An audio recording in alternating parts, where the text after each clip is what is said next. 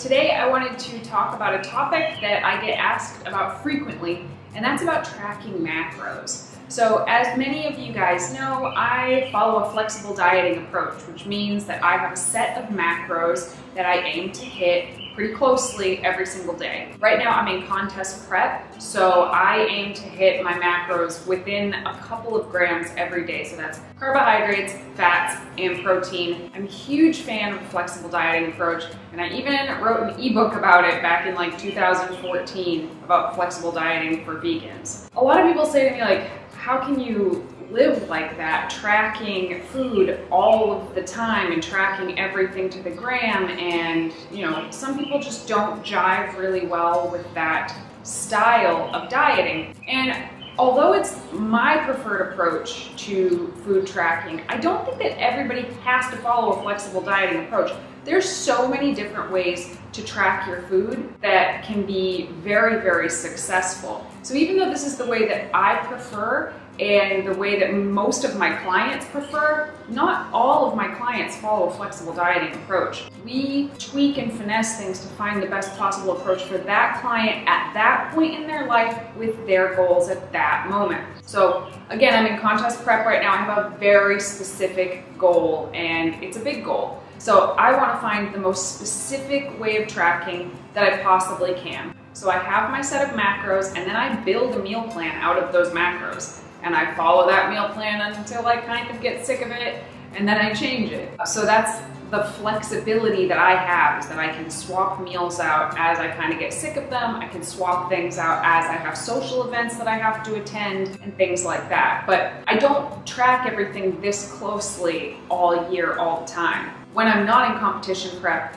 I much more loosely track. I'm not always pulling out a food scale for everything. I start to eyeball my portions more and more. But because I have this foundation of having tracked so carefully for so long, I'm really good at eyeballing and knowing what's in my food. And I think that's one of the things about flexible dieting, is that there's an education component to it. That as you do it, you learn more and more about the contents of certain foods. You learn which foods are more dense, which foods are lighter, which foods feel good in your stomach. Do you prefer and perform better on higher fats or higher carbs? These are all things that you do learn as you follow a flexible dieting approach.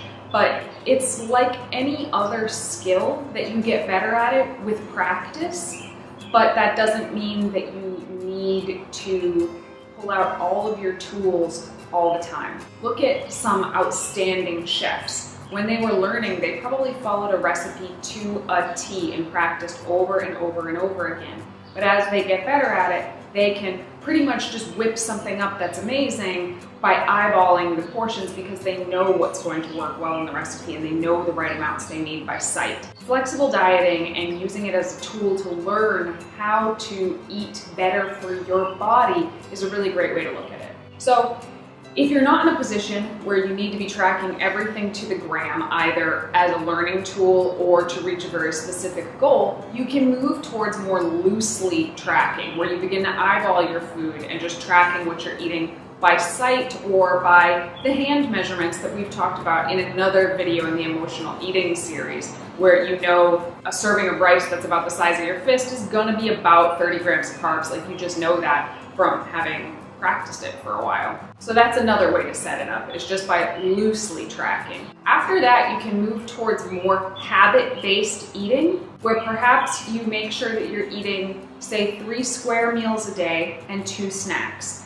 And in the 3 square meals, you're eating a serving of protein, a serving of complex carbohydrates, a small serving of fat, and a serving of vegetables, or 2 servings of vegetables. And setting up structures like that, so you don't have to pull out measuring cups, pull out scales, pull out food journals. You just know what a square meal looks like, and you're able to make that happen a few times a day. That is a really great way to progress from tracking every single macro to the gram. So there's steps here that you can take to move towards more intuitive eating. So intuitive eating is all the way on this side of the spectrum, and then macro tracking is all the way on this side of the spectrum, where this one is much more loose and based on your feelings and your knowledge. So having a knowledge base is important for successful intuitive eating. And then all the way over here is just macro tracking. It's numbers, it's weighing, it's measuring, it's very, very rigid, which is great if you have very specific goals that are hard to reach any other way. And also it's great just to do for a period of time.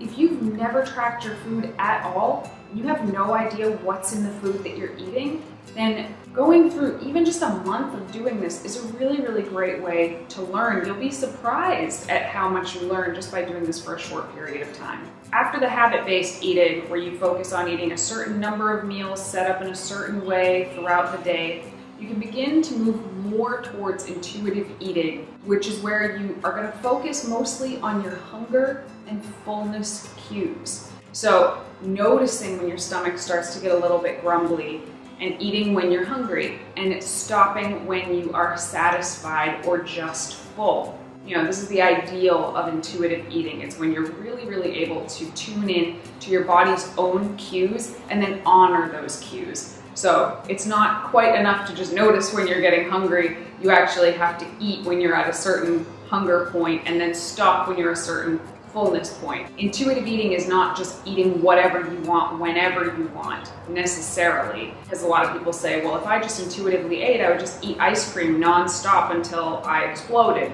And if you try to jump into intuitive eating too quickly, that might be the case. But if you ease yourself into it with these steps, then you're gonna have a much better time, because it's not like you're gonna go from being in a super rigid place to suddenly all the reins are off. If you can back out of macro tracking and move more towards intuitive eating and look at them as different steps along a journey, then you're gonna have a much more successful time. Likewise, when you do have more specific goals, you can take the necessary steps back towards the macro tracking without necessarily having to pull a 180 and decide that you're gonna go from not tracking anything at all whatsoever to suddenly you're gonna track every macro to the gram. I mean, that might be successful physically and aesthetically towards your goals, but it can wreak havoc mentally, because you can become too attached to the macro tracking and think that's the only way to make progress, when really there's a lot of other more moderate steps that you could take along the way to continue to make pretty decent progress. It's important that we always think about using the minimum effective dose of everything that we can in fitness, and I suppose in life really,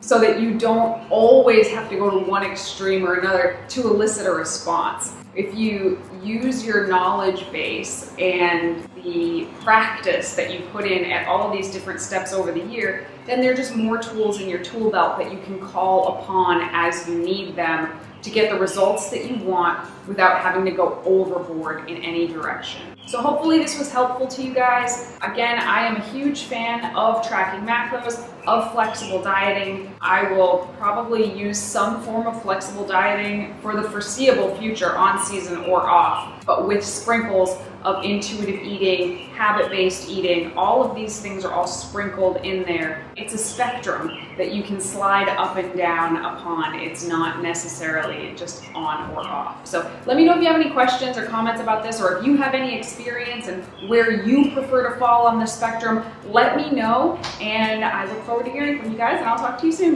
Bye.